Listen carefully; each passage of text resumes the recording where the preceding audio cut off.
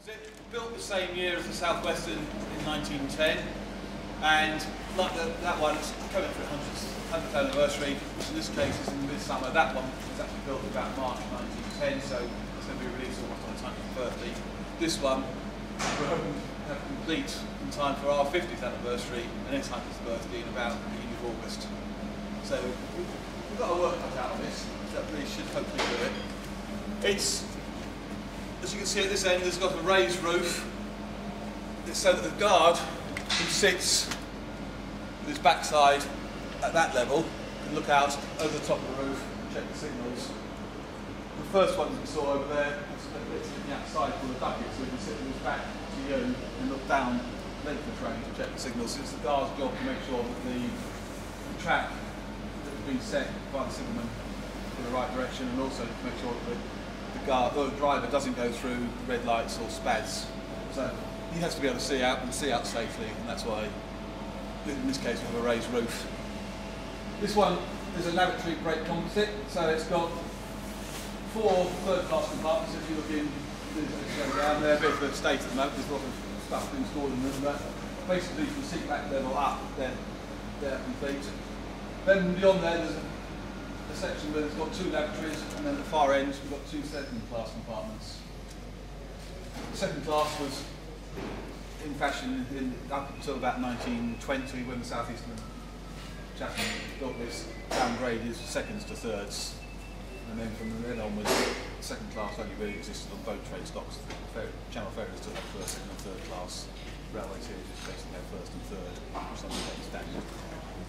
So this one ran in traffic until about the 1950s, when it was withdrawn and used by BR for gauging purposes. What that means is we've got a whole series of spikes over that end. In fact, we go down, there's a photograph in one of the windows showing it in 1975. So we've got some spikes over the top, and this second compartment here, they had a generator in, they had a mesh room here as well. And whenever the engineering department have been working on bridges, tunnels, platforms, etc., or the track department have been out working on the track, this will be brought in to make sure that the clearances from the vehicle to the trackside structures was great enough. The last thing you want to do is do a bit of track work or build a new platform, then send your track express train down and flip the platform and knock great lumps out of your carriages and your locomotives. So this will be used for measuring up. But in 1979 they sold it out of traffic to another railway where it sat for 20 years before we bought it. Nowadays they have a wagon which has a laser beam, and they just fire laser out the side, and they just things that far quicker than this is. But sat for 20 years and came here 10 years ago, and we've been working on it ever since. In that time we've had to put a new roof on it, new floor, new partitions. This end has been completely off. We've got new corner pillar, new bit of timber from here right the way along the bottom and around the other side. Same at that end, same around the lavatory where water has corroded the bolts, which is expanded and just split the timber. That's all been done. And then the panelling on here is marine ply. It would initially have been teak, but marine ply is far more stable, it won't split. These are fastened, held in place by the mouldings all the way around, and if it's teak, it will gradually expand and contract and finally split. Hopefully this stuff won't. The panels here have now probably had about 12 to 13 coats of paint on them. This end, they're in their final colour, which is olive green, and we will then put 2 more top coats on here. This is the first one. Sign write it and line it out, and then put 2 or 3 varnishes on. The reason for all these coats of paint is the more you put on, the more protection there is for the timber underneath, and the varnish is there to protect the paint. The fact you can actually put pigments in it and produce a lovely colour down the side of your train is secondary importance. But by putting all these coats on and rubbing them down, you can actually get a much deeper, darker shine in it. So that's why we do so many coats, and it's all done by hand. We don't do any spray painting. The paint shop down the far end, I'm not going to take you to, is clearly for hand painting. If we were to spray paint, we'd have to have draft extraction systems in there and breathing apparatus, a lot. So that gets very expensive because you have to have it regulated every year.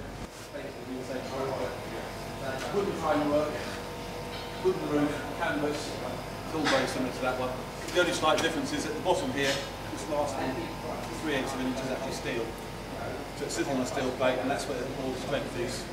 This timber here is only really to hold the floor and acts as a receptacle for all the screws holding the steel work in place. And these plates here hold the uprights in place. The first cabs you saw, they actually got tenons on the bottom of the timbers which go down into mortars and timber work here.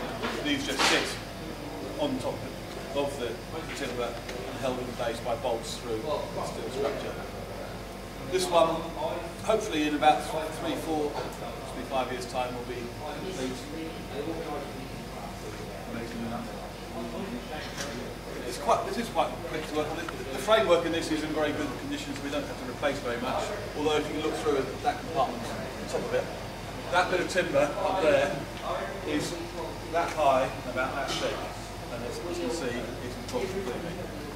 So we will have to replace that bit. But we did dismantle a similar vehicle a few years ago and saved most of the freight work, and we'll be using bits and pieces.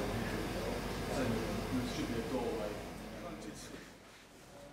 £49,500 to basically restore this vehicle in a year for wheelchair access. It's very similar to the one that's running on the north end of the teak set today, the four-wheeler. Both of them were built as great seconds by the London Chatham and Dover Railway, and this one was about 1890. It ran in traffic for 35 years until 1925 when it sold travel service and became part of a bungalow, holiday cottage. And if you look at this, the framework in here is almost complete. There's not much damage to it, unlike that first one we saw where we had to put virtually every vertical was new. This one, we've still got the original pattern on the side. It's probably because it's only spent 35 years outside, the rest of it's been well and truly protected within the structure. So the idea is it's had 3 compartments. We're going to use the 2 at that end as original compartments, and then from the partition which survives there this way will be for wheelchair access. The vehicle itself has got 2 doors. This one goes in, that one opens that way, so wheelchairs can come in there quite easily. This would have been a ducket, you can see the one on that side, if you're at that end, so the car could look out this way. This one was taken off in domestic service, so we decided, right, we'll just put a window in there, take that one off and save that because we've got another brake van outside which has got no ducts at all, so we can put that one on the other vehicle in due course. And here, between these 2 doors, there's only one window to the compartment. We're going to take that panelling out, or framework out there, and another big window. So this end is going to be pretty much like an observation screen. Plenty of visibility in there for wheelchair passengers and their helpers. The partition here will stay as is, and we'll put the proper bed seats across this end. You're going to have 2.5 compartments worth of seating, and probably jump covers folding down with that end as well for anybody coming in the wheelchair passengers. The fire reflection was removed around 1950, and they extended the whole thing that way. Luckily they kept the framework, so they used it on the extension. And we've actually just finished putting it back on the end of the code. We have to extend all the tremendous because they just chopped off the tents. But what you see here so far is 3 weeks' work.